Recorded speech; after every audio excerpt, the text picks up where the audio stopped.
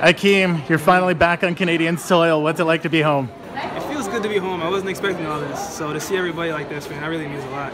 Right on. Tell us, to be a bronze medalist, you guys, I know, I watched the video, you weren't expecting it, and to end up with third place, how did it feel? It changes things at any major championships. Obviously, you want to come away with the medal.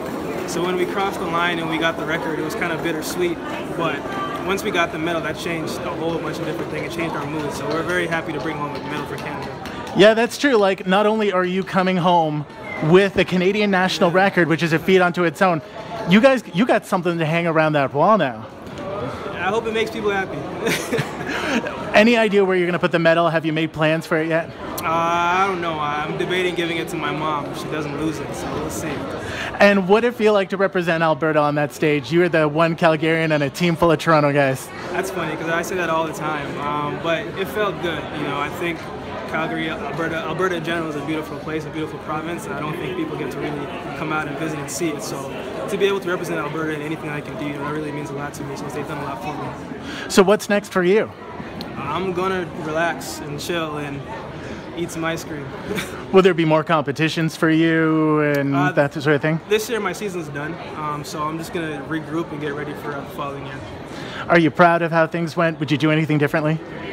I would probably run the 100 a little bit more differently, but apart from that, I wouldn't change anything because everything happens for a reason at some point. So I feel like it happened to us, and it was kind of redemption from 2012 because we got disqualified, and this time we came in with the medal. And how about that? Those guys got to be like your brothers. You know, we're all pretty close, so to do that together, especially with us being in the same age group and age gap, you know, I think those guys that broke the record, they were all like 28, 29, and we're under 25, all of us, so pretty special.